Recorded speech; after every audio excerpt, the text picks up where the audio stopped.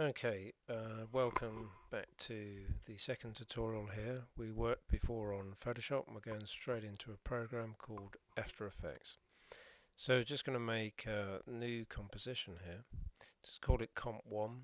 It's PAL, DVD, those settings. There is a reason, I'll show you in a moment. And the time frame is 3 seconds. And we go OK. I'm going to do file import, which is apply. For this purpose, so you can see, it's apply. There we go. File import. So we're going to take the ladybird, which we saved on the desktop, PSD. Notice the file size is 1.9 now instead of 400 kilobytes, which it was originally. Merge layers. I'll just say merge layers. So we'll go OK. Going to simply drag that in. So there we go. Oh look, and it's just the right size. So more or less. So it fits in perfect there. So what I'm going to do now is I'm going up to here, and it's called the puppet pin tool. I'm going to select the top one, and I'm simply going to do this. See the mesh, that's what it's called. Goes around the ladybird. Just putting these dots in, and these are little anchor points, which I'll demonstrate in a moment. And remember, we're in After Effects, and we're making an animation. Down here, by the way, this is full, half, quarter. So if we go quarter, although it's small, it would normally use less CPU, and the quality would be a lot less. However, whatever happens, when you go to render this and export it, make sure it's on full. Now, otherwise you get a lower grade quality at the end of the day. So we're just going to move in about half a second. Just using the, you could use a mouse, I'm using the pen tool here, much prefer it's quicker. And hey presto, we've got a bit of animation going on already. So I wonder how a ladybird walks. Guess he does a bit of this. So I go up to there and move that leg down. I think we'll move that one over there. Oops. There we go. Yep. He's animating quite nice. So he's going like that. We're doing this very quickly. Off we go again. And remember, this is all going to end up in a program called Dreamweaver.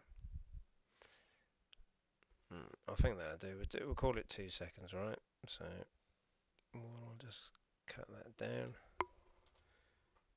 2 seconds. There we go. I'll tell you what, we'll just slide that into there. That'll just stop it running past there. So, oh look, it's animating. Amazing. What I'm going to do is I'm going to say preview RAM. And just render this out now. So we have to wait. And depending on how much RAM you have and how much you've allocated to After Effects, which it will use all of it, plays a big part. You can buy very expensive graphic cards, which we won't go into, but that will help you. But look, that's good enough. So we've animated something. It does jump a little bit there, but like I say, the purpose of this is just to learn. We're not going to make it spend too much time getting it, perfect. So we could, well, we'll do it now. We could save that RAM preview for argument's sake, which come up here. It'll be in the QuickTime format. I'll just say, oop, I've already made one. I'll call it Comp 2. Just save that. So it'll render. I'm just going to save that animation there. It's always nice to have this as a little backup, shall we say, of what you've done. So there we go. Less than a minute. Down. Whoops. down here was the settings for export. But for the purpose of this, we're going into Dreamweaver, so we're just going to export. There's a lot, isn't there? Look, boom, boom, boom, boom, boom. We're going to go into, here we are, Adobe Flash SWF. Call it Comp1. We might put it in. I'll just put it on the desktop. So I'll tell you what, make a new folder and we'll call it Comp1. Otherwise the desktop's going to get covered. We'll do that again. Okay, Comp1.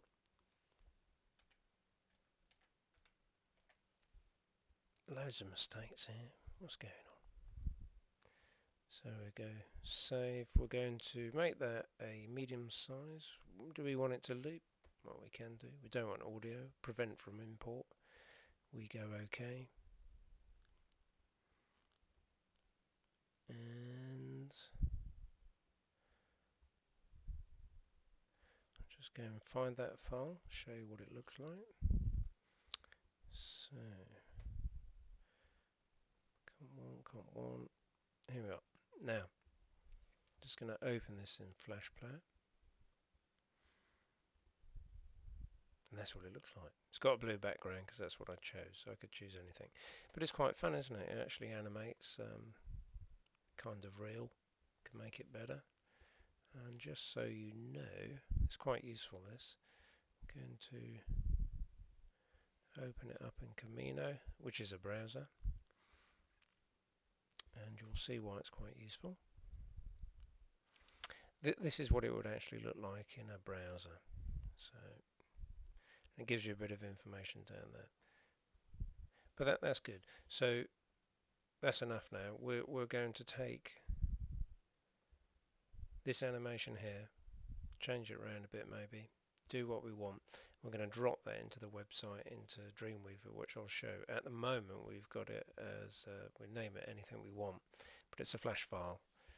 And we did all that with a simple little program called After Effects. I say simple, it is quite complicated, but over time you'll get used to it. The magic thing to remember here is it is a puppet pin tool, and that's what allows us to do that. There are other ways to do this which are more complicated, but you get smoother ways where you can bone these. You can actually turn these into individual like bones. But this is good enough, and that's quite quick, so it didn't take too long. And that's the end of this tutorial. The third one will be coming up soon. Many thanks for looking at the website Asahi Art.